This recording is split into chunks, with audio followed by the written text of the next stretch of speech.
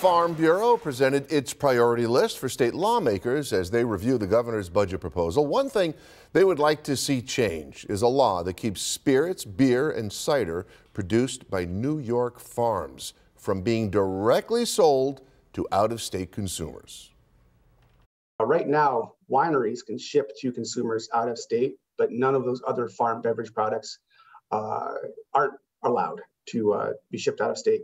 And so we view this as totally parity with our brethren and sisters in the wine industry, and we're hoping to extend those privileges to all farm beverages.